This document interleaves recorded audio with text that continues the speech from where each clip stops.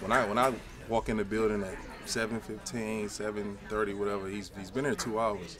So it's just for him to maintain that for so long, to be turning 40 Tuesday and still keeping that routine, it's remarkable. I'm going to ask the obvious question. Obviously, 3 straight days of practice. How are you feeling after today, and what are you thinking about for Sunday?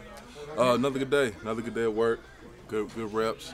I feel good about Sunday. Is that a yes you're going to play? Or? Feel good. Feel good about Sunday. You overlapped by 1 year with Malcolm Jenkins and his time here. What do you kind of remember about him? A lot of leadership qualities. He was the voice of the defense when he was here. Playmaker.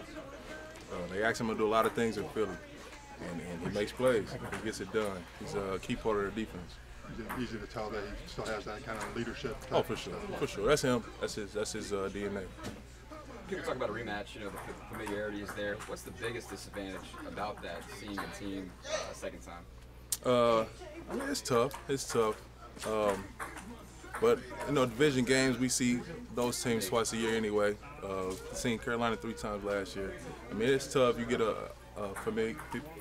familiar with teams and what they like to do, tendencies.